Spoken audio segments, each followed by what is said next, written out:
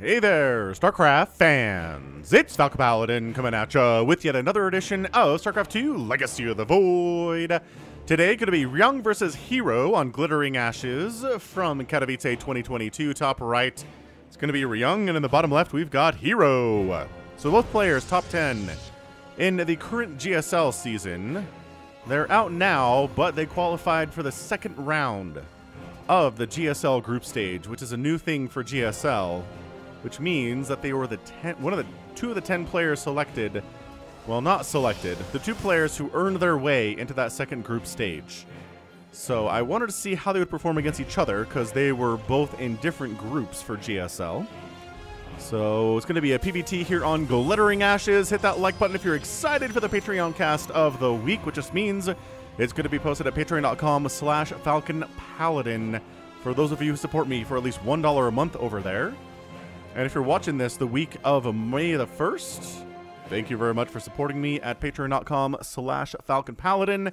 And if you're watching this in the month of June or maybe late May on YouTube, hit that like button, hit that subscribe. I'm here 5 times a week with StarCraft 2 content. All right. So, a PvT. We're going to see Zealots and Stalkers and Marines and Marauders and Ghosts and maybe some Disruptors and probably some Colossus and... yeah, it's going to be super duper good here. So Ryung is a longtime player. herO is a longtime player as well, so they know each other's tricks. They've been playing against each other for many, many years. And no Reaper opening here from Ryung. Are we still blocking? Wow, so herO blocking the command center for just a little bit longer than usual. And herO's Nexus is at like 35% now, so... all right. And, oh, he even has a cybernetic score here. So Cyber Core into Nexus, Nexus building faster than Barracks into Command Center. So herO is ahead, everybody. Factory coming up here from Ryung. And SCV going back home. Probe as well, running from the Marine. Run from the Marine! All right, he's coming back. Oh, juking a little bit. Stargate opening here from herO. So pretty standard stuff here. Man, I just cast an absolutely insane 7-game... yeah, it was a 7-game final series between Dongray, Gu, and Creator out at africatv.com/laughingames, which I've talked about. I'm not sure how many people, like, bother with that stuff, but if you want to see me casting live StarCraft 2 stuff, that's the best way to go. Maybe we'll put a link to Laughin Games channel in the description here, so you can go check out the VODs, because that's where they go. The VODs are put on his YouTube channel, and then, it's awesome stuff. It is some really good stuff here, so, anywho. Oracle opening here from herO. Sometimes we see Void Rays, but Oracles are pretty good. Also, a Phoenix opening is pretty awesome. If you're worried about getting Widowmine dropped, which doesn't seem to be the case here. Ryung's going for the Cyclone, which is definitely a defensive decision here. If you're going for a Cyclone, it means you're going to try to deal with this stuff, right? Deal with anything that tries to come into the main base. Whether it's a Warp Prism, whether it's a Void Ray, whether it is an Oracle, the Cyclone's going to do a fantastic job dealing with that. Another Barracks is on the way here, so I'm not trying to mech this, not trying to mech it happen against herO is Ryung. Yeah, both these players, they got to get some big names, like get through some big names to make it into that final 10 selection for GSL Season 2 for 2022. So I'm excited to see what they're going to be able to do here against each other. Yeah, see, Oracle comes in, sees the Cyclone, and runs. You can't. Like, you can't go in there when there's a Cyclone. You can't kill it fast enough before it murders you. It does way too much bursty damage. And sure, you toss down a Revelation instead of using your energy on the Pulsar Beam and... I mean, even hanging out on the edge here, the Cyclone's like, no, get out. And that's exactly what's happening. So far, so good. I gotta say, Ryung has a pretty nice opening. herO in for the Oracle kind of got burned by the fact that it was, in fact, a Cyclone opening. But on the other side, going for Blink, right? Yes, going for a third Nexus, which I really love here, too. And then we'll see what the splash damage of choice is going to be here, or if it's just going to go for some kind of a Blink Stalker all-in. How about 3 base, though? That's not super viable. So, yeah, it could be Blink Stalkers for some harassment and some aggression, but he's going to keep making probes here. He's going to saturate that third base. Another revelation gets tossed down, sees everything that's happening here. There's a bunker at the front, just in case some stalkers arrive, and everything's working. I think for both players, and oh, I should name this Oracle. I have Oracle names ready to go. So this is Cleaning Bot. This little cleaning bot did everything it could, but was ultimately unable to mop up the Zerg mess. Quickly spreading across the factory, determined to rid the area of Zerg matter. The cleaning bot had its core put into an Oracle and perhaps a couple pulsar beams. Would be more effective than a mop and a scrubber. So, little Oracle here. It's a cleaning bot shoved into an Oracle. Pretty standard stuff. Okay. Maybe the first time that's been attempted in the Oracle stories. Alright, so Stalkers are here. Oracle here. Maybe try to bait out a little bit.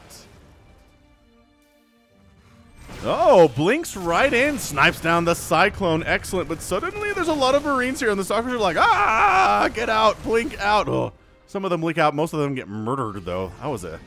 Whew, you're not trapped in here with... I'm not trapped in here with you. You're trapped in here with me kind of a thing.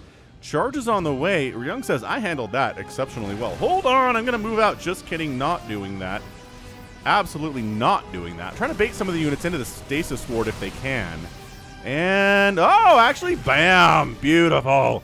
Baits them right into the Stasis Ward. Fantastic play there from herO. Going to try to jump in and get that bunker. Oh, that's awesome. But I'm not sure the bunkers are required. We got Marauders out. The stim is ready. Medevacs are here to heal up, too. Gonna try to keep these dudes. Why would you load up? Oh, because you want to lose your medevacs to Stalkers. That's why. And then everybody comes out of stasis. The Marauders are getting focused, but the Stalkers have to get out of there because long-term that's not going to work out for them. There's a proxy gateway up at the north here from herO. Some aggression for sure. The Oracle dies fairly well. Cleaning bot, we love you. Goodbye. And some Widow Mines at the front here saying, hey, why don't you come on in? Take a Widow Mine to the face, but with Blink Micro, herO can deal with it. You can actually dodge. Yeah, see, I think he might come in here. Nah, he just blinks. Never mind. Never mind. And Ryung's like, okay, I'm tired of being on the defensive. I've really tried to get an attack going here for the last few minutes. So let's make this thing roll. Oh, and then herO recalls home because he recognizes the Terrans on the warpath a little bit, and maybe to make Ryung think he's safe, when in fact this little proxy warp gate is here. I don't know what they just killed. Something came over this way and absolutely died. The Stalkers recalled home and then just came right back across the map. That's funny. herO just spent that energy on a recall and was like, hey, I'm coming here now. And then he has to go back home and... Oh, no! Thought he was safe. He was not. Man, imagine if Concussive Shell was done. Oh, that'd be so good. So 2 of the Stalkers survived that engagement. That was a blunder from herO for sure. Concussive Shell's on the way. Ryung's like, I thought I had that upgrade. Well, maybe he didn't think that, but it would have been nice to have in that engagement, so he starts it now. Widow Mine's army value is 74 to 45 in favor of Ryung. Holy smokes, I don't even know what that was. Blink Stalker harassment, possibly, and then just a drop in the main. Just casually showing up, causing all sorts of problems for everything here in Protosville. Dude, the pylon's getting focused down, depowering the Stargate and the Cybernetics Core. The Cybernetics Core straight up dying. Oh, it's Zealots trying to do stuff up here. Not going particularly well for the Zealots, I gotta say. And then an engagement over here to the third base. Widow Mine connects. Shield battery overcharge. Keeping stuff alive. Has to boost on out as the responding Stalkers and Zealots are able to shove Ryung out of the main base during all this action that's happening over the last 30 seconds or so. So it's slowed down, calmed down a little bit now here. Another reason to have Phoenix is you can chase down these medevacs and kill them if you have any Phoenix. But nope, not something herO is going for right now. Zealots trying to just kind of do what they can, and finally Ryung's like, oh, there's a thing up here. Oh, they're walking into this Widow Mine. God, one guy gets obliterated. Just absolutely removed. Going for Extended Thermal Lancer is herO. Does he have any Colossus yet? No. Are there any in production? Yes, there's now 2. Just now starting 2. Secret warp gate warp in position for herO at the 12 o'clock is gone now. Zealot's going for a bit of a run-by. Zealot run-bys are really good in every matchup, especially against Zerg, but also pretty good against Terran as well. Get in this mineral line, murder some stuff. There's no Widow Mines to stop you from getting in there. I'd recommend you go. Just kidding. We're coming back. Maybe we're bouncing around. Not quite sure where to commit with these. Is the third base defended enough? The answer is there's 2 cannons and a shield battery and a sentry, so probably not. 109 to 79 supply. The Colossus are not here yet. This is a very vulnerable time from herO. And here come the Marines and the Marauders, and they're going to take that shield battery first. Well targeted. And then some Zealots show up, force a little bit of kiting back. More units tacking in there as well. What is killing probes, though? Was there a Widow Mine drop I missed somewhere? Were there probes here that died? I don't know. Either way, picking up and getting out of there. Unloading on the high ground to get a bit of a win. And then a ginormous push from Ryung, coming right into the natural and cancels the warp and depowers 2 warp gates and a robotics facility. And then the Colossus show up, and it's like, okay, well, the recall is forced as well. This is a pretty fantastic PvT.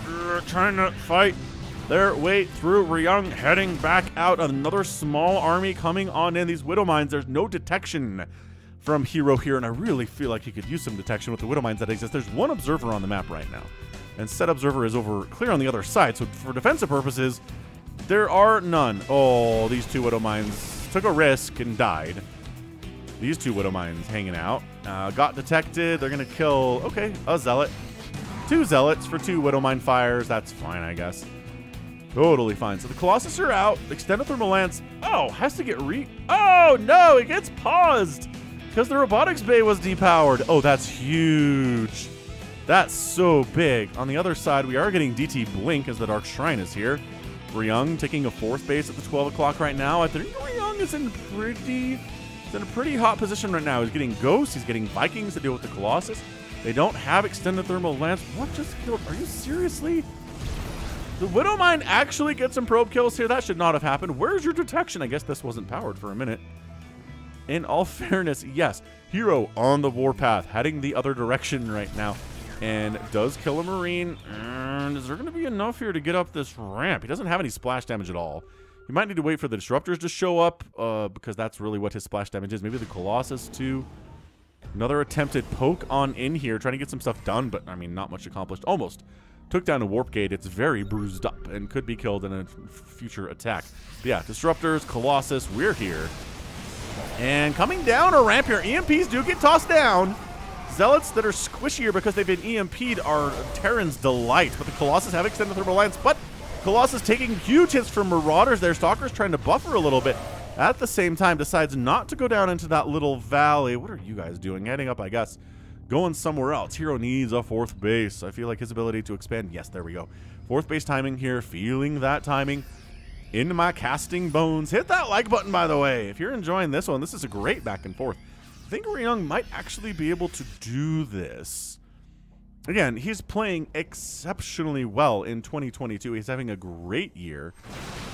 herO is as well, though. Let's not discount herO. I just feel like Ryung's playing a little bit better overall, but does that really matter when it comes to one game? I'm not sure that it does. If someone's playing a little bit better than somebody else, the odds are they're going to beat them in a best of 3 or a best of 5 or a best of 7. But in one game, if the difference isn't all that much, then it's not all that much, right? So DT group on the left side, maybe trying to sneak on in. If there was detection, this Widow Mine would be so happy. But no, there is not. And just kind of wanders in, blinks on top of the planetary, forces a liftoff. Oh, the saving grace is that it wasn't done yet, because it would be dead otherwise. This DT stuff is fantastic.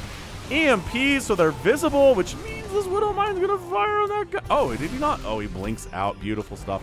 So 12 workers die. Income was favoring Ryung for the past 4 minutes, but now it's down into herO's side because of those SCV deaths. Disruptor sending out those Novas. So we like to see from Protoss is Novas zoning out the Terran army. Connecting is great, but also zoning them out is very good as well. Marauders 5 at a time being produced. Liberators coming in here too. The late game TVP composition is real. He tried to sneak up this way, but there was an observer. So, I mean, Disruptor's here to deal with that while herO just goes the other way. Nova connection! Big connection! And another big connection because he's worried about this stuff. Oh, herO defends so well. But on the other side, Ryung defending pretty well too, completely forcing herO out of here. Some probes died, but dude, Disruptor with 6 kills. This Disruptor with 7 kills. Get on my level, new Disruptor, say the old war veteran combat-tested Disruptors. Because Ryung's attention was on the other side of the map. Massive connections. Ryung's expanding again here. I mean, herO's got the 4th. It is fully saturated now, or there we go, probes on the way to saturate said base, which is great. going for, ooh, okay, I like advanced ballistics. Liberators getting that extra range, really frustrating to deal with. And now herO is taking a 5th base along this left side as well. So, man, 109 to 93 army supply, pretty close overall. Sniping an observer with the ghosts. Ryung backing out. Trying to come down this left side again. Oh, I think that Nexus is... the response here is pretty good. Yeah, so the Nexus is okay. Liberator's setting up. Absolute insanity here. Novas don't really make good connections. That one gets split against 2. Yeah, Ryung's splitting when he has the ability to recognize what's happening here. Blinking on top of the army, though. They were trying to kill the Disruptors, but actually standing on in the Stalkers, overextended there. Disruptors taking massive hits, and oh no! Oh no, herO! Did he just make an absolutely overconfident mistake there? The Stalkers are getting obliterated. It's down to 15 army supply from herO. The base gets canceled on this left side. It's not a huge army from Ryung coming in, but there's nothing. There's a Disruptor and a Dream. Nova comes in, picks everybody up, dodges that way, which is pretty darn effective. Unloading here, and is one engagement. No! Takes down the Disruptor. Is that one engagement gonna be too much? Nexus down, herO. No, he was doing so well. Nova does not make a connection. The Disruptors keep dying before NGG. Ryung is your winner in a fantastic PvT. Well played by Ryung, fantastically. Well played by Ryung there. He lost a planetary fortress in the middle of morphing, which is not as disastrous as losing a planetary fortress that is finished transforming. So that was a lucky thing for Ryung. Maybe herO should have waited until it was done. But yeah, that was a pretty disastrous decision to blink on top of Marine Marauder with 3 attack and 2 armor with, again, Liberator and Medevac support. Just overextending just once. And all of the Stalkers died. Man. Okay, so hang on a second here. I think we need... I'm just going to check the army value here on that battle. So, like, right here, it's 77 to 53 supply. He blinks on top. Okay? 77 to 42. 76 to 36. 71 to 40, 38. He tries to warp in more reinforcements here. The Disruptors aren't really removed from the battle fast enough. Bam, down to 27. 29. He's trying to Blink Stalker his way through this thing. Some Zealots show up to buy a little bit of time, but Marauders are mean. And at the end of that battle, it's 71 to 13 army supply. That's crazy. That is crazy stuff there. Absolutely sick impressive. I mean, these medevacs have energy on them. And then this base dies, and then suddenly herO doesn't have a ton of gas to make anything really but Zealots. And he's making a couple of Disruptors. He's just desperate at this point, right?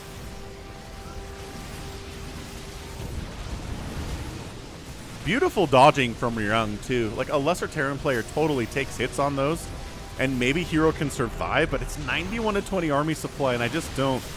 Like, this right here, this Nova is hoping that the Terran screws up. That one is too. Like, you're just relying on the Terran making mistakes, and no. Nope. So, absolutely beautiful, beautiful play there from Ryung. Gets the win. Resources lost, 27,000 to 16. And I want to say it was closer before that battle, and then suddenly Ryung's way ahead. And yeah, herO should have backed off. He should have backed off. He should have blinked, maybe not run right on top of those dudes, but overall, really good game. Back and forth attacks all over the place. We ended up losing the one Nexus. That other one got canceled on the left side. No bases died from Ryung today, but 15 SCVs and 22 probes did go down. So just overall, great PvT. Really, really fun back and forth on the Patreon side of things there. And gorgeous. I mean, absolutely... what could have Ryung done better? I don't know. He got ghosts out when he needed to. He had some nice EMPs, which is all that you really need. Did he get enhanced shockwave? He certainly did. Why would I even ask that question? And then upgrades are +3 attack from herO, which is great. +3 attack from Ryung as well. Yeah. The DTs did a ton of work, but not enough. And, oh yeah, I forgot to mention this attack here that paused the extended thermal lance upgrade for quite some time was really good. Depower these 2 warp gates too, and this Twilight Council and this robotics facility, I want to say, as well. So fantastic. Absolutely great play from Ryung. 100 points for that one. And that's going to be it for me. So this is Ben Falcon Paladin coming at you with yet another edition of StarCraft 2, A Legacy of the Void, and a Patreon cast. Go ahead, hit that like button, hit that subscribe if you like what you saw, what you heard today. You can also catch me on Twitter, Facebook, Patreon, and Twitch, all at /Falcon Paladin. And until next time, as always, thank you so much for watching. You take care of yourself.